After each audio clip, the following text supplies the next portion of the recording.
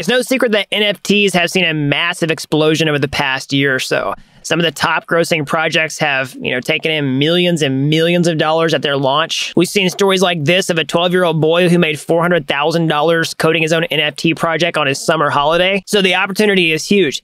So what do these successful projects have in common? Well, in this video, I'm actually going to break that down and reverse engineer it, talk about what makes these projects work and what you would need to actually create one of these, step by step. I'm going to talk about that as a blockchain developer who works with technology on a daily basis. So if you're new around here, hey, I'm Gregory, and on this channel, I turn you into a blockchain master. So if that's something that you're interested in, then smash that like button down below for the YouTube algorithm and subscribe to this channel.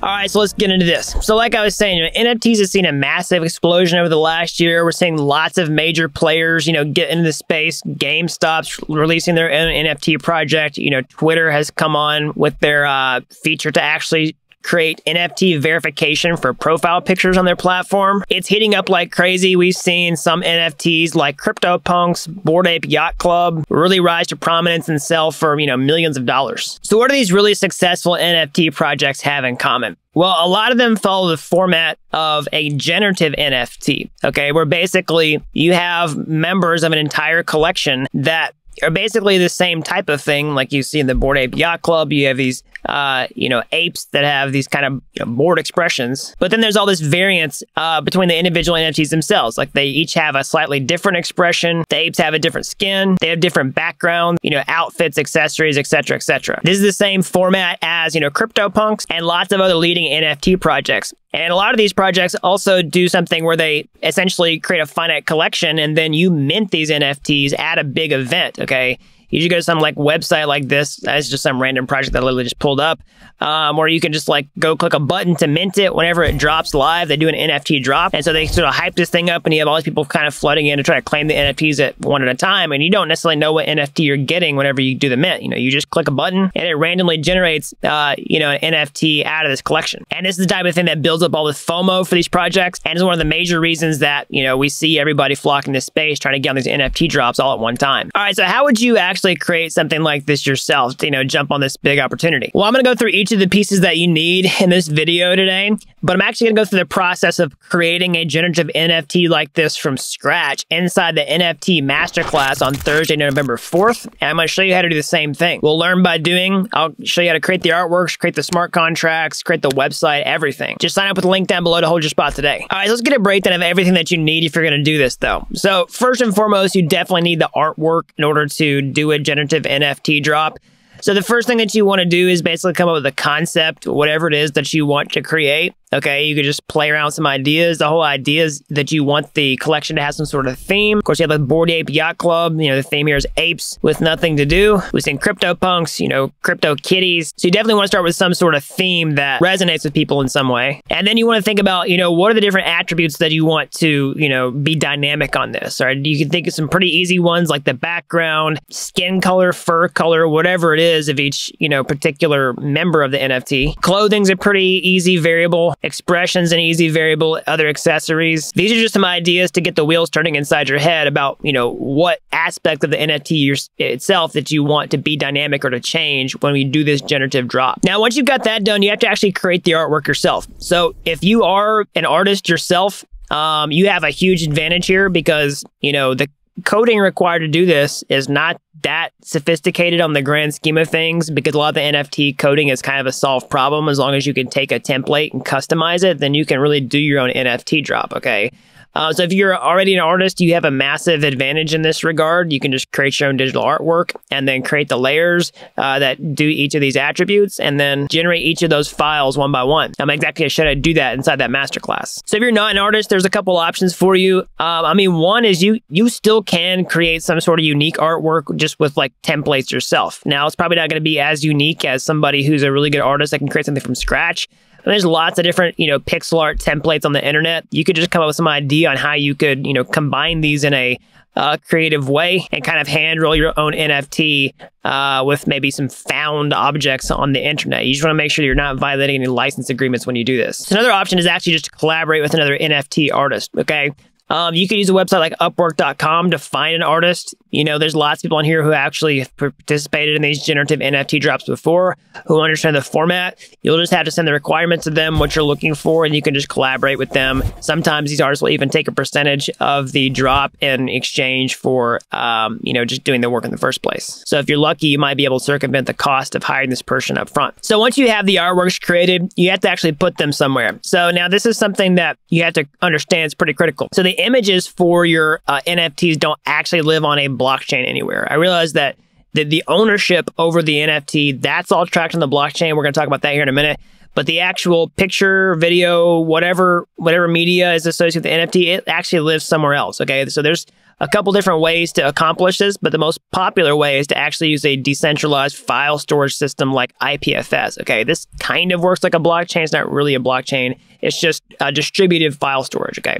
So there's a couple different ways to access IPFS. You can run your own IPFS node, manually upload the images that way if you really wanted to. A much easier thing for a vast majority of people is just to use a service that connects to IPFS where you could just bulk upload your images and then get back that reference to the IPFS hash for each image that you can include into your smart contract for your NFTs. We'll talk about that here in a minute. So one really popular service is Fleek. Okay, you can actually use this to also host your website, which we'll also talk about here in a minute. But this will be a way where you can bulk upload your artworks for your NFTs and then get the location of each of these for your smart contract. All right, so let's talk about the smart contract next, because this is the next thing that you need once you have the images, okay? So the smart contract is what's actually going to govern several things. Just who owns your NFT, how much it controls the NFT drop, okay? And it's also going to be responsible for you know, receiving ETH whenever you do the NFT drop, okay? It also keeps track of the images, so as it points to the images just like this on IPFS. So let's talk about each one of these step by step. So the smart contract is going to be written in Solidity. You can deploy this to multiple different environments. The most popular one for the highest value NFT is definitely going to be on top of the Ethereum mainnet.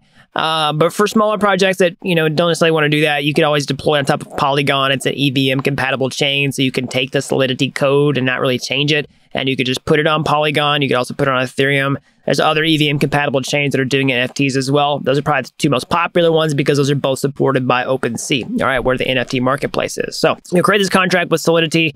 It'll be responsible for the minting, like I was saying. The user will come to it. They'll, you know, do the mint function that will just give them a random NFT out of the collection until all the NFTs are sold out. And then whenever they do that mint, if you charge ETH for the actual mint as well, that ETH will go to you. And then, you know, the images for those will be stored out of IPFS. All right, so the next thing that you need is definitely a website to do the minting itself, okay? Like I said, this is a random project that I pulled off. I actually just went to a NFT drop calendar. I'll talk about that here in a minute. Just like click like the first one that came up on the list.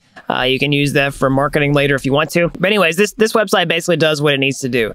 You know, it talks about the NFT collection. It says they're going to have a mint on this specific day. And then it has a website where you can just like click a button and do the mint to the smart contract. And it keeps progress of how many NFTs have been dropped. You know, it tells you how many NFTs are going to happen. So 10,000 randomly generated dorky ducks. Okay, so that's what you want to do.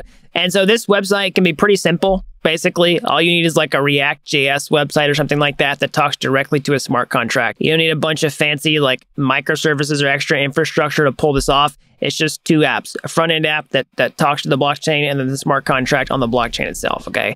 You can do that with the exact coding skills that I teach you on this channel. And at the end of the day, you don't have to be an advanced coder to do this. You can just take a template and customize it because it's basically a solved problem. And then you can host that website on the same hosting service like Fleek that also talks to IPFS. You just push it live to the web, point it to your smart contracts, and you're good to go. So as far as your, you know, collection appearing on a secondary market like OpenSea, for example, it should get automatically indexed, okay?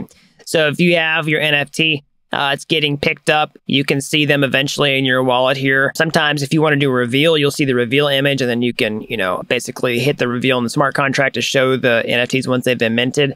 But the nice part is the OpenSea part's pretty easy. And then they can be automatically, you know, bought and sold in a secondary market here. That's another way that you can make money with your own NFTs is you can basically just buy them from yourself initially at the mint, and then you own a percentage of the collection And then, hopefully that'll increase in value over time. And that's the second way that you can also make money other than just people buying them at the drop. So the last thing we're talking about is marketing, because that'll be the last step. So there's lots of ways you can do this. If you don't have any kind of online reach already, the easiest way to do it is basically with a really grassroots type of movement where you're starting a Discord server, you're reaching out to people on other Discord servers, you're getting inside. That's a really common way that these NFT drops get talked about. You get people inside of there, you create a community, because ultimately at the end of the day, that's the NFTs are about, community in the first place.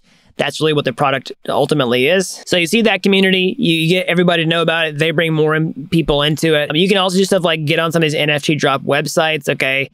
You can collaborate with other influencers who are doing NFT projects, let them know about it. And that's another way that you can get the word out about your project. All right, so that's an overview of what you need in order to pull off one of these, NFT projects. These are the exact elements that the really successful projects are incorporating. So I'm going to go through this process step by step, start to finish, from creating the artworks, the smart contracts, the website, everything inside the NFT Masterclass on Thursday, November 4th. I'm going to show you to do the exact same thing. So sign up to the link down below to hold your spot today. All right, that's all I got for today. As always, smash that like button down below. Subscribe to this channel if you haven't already. That really helps this videos out so the more people can learn about blockchain. And if you can't wait till that masterclass, you want to get your hands dirty, how can you get started today? Well, you can go to my YouTube homepage. You can find my free courses there. They're like Udemy courses, but they're totally free. And if you like those and you want to take the next step, or hey, maybe you want to take a master shortcut entirely, I can show you how to become a blockchain master step-by-step from start to finish over at dappuniversity.com/bootcamp. You don't have to be an expert to get started today. I've helped people with zero coding experience become real-world blockchain developers in a matter of months. So that's all I've got. Until next time, thanks for watching Dapp University.